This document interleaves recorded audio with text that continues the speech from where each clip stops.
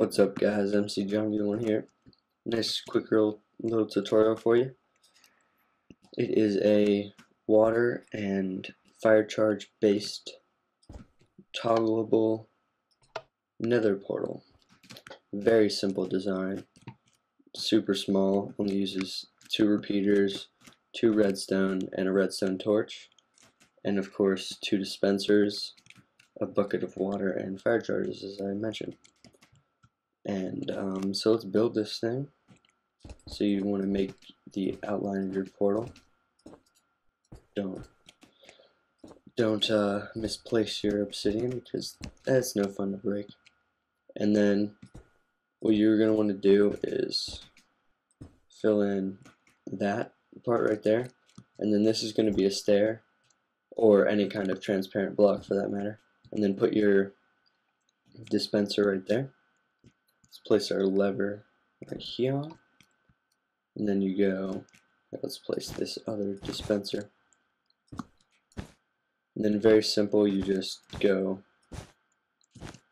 up in a zigzag formation like so. Then you go repeater, redstone on there. You can do that by placing the redstone on the block next to it, and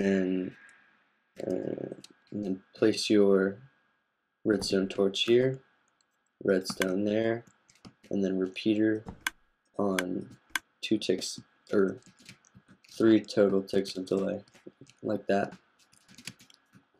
Toss the water in there, and then fire charges in there. And you got yourself a toggleable nether portal. And the plus side of this, of course, is that you don't hear the terrible noise, and now zombie pigmen cannot come through, which can be a good thing, but also can be a bad thing. And as the sun sets, I'm going to have to say see you guys. If you liked the video, go ahead and leave it a like. If you haven't seen my other videos, check them out. I do some awesome stuff.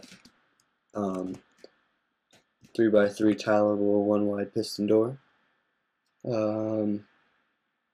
Enchantment setup for 1.3 where you get to pick the level you want to enchant at. And other fun Let's Play stuff. So you can dress this thing up however you want. Like that. Beautiful. And subscribe if you haven't for more awesome content. And I will see you guys on the next video.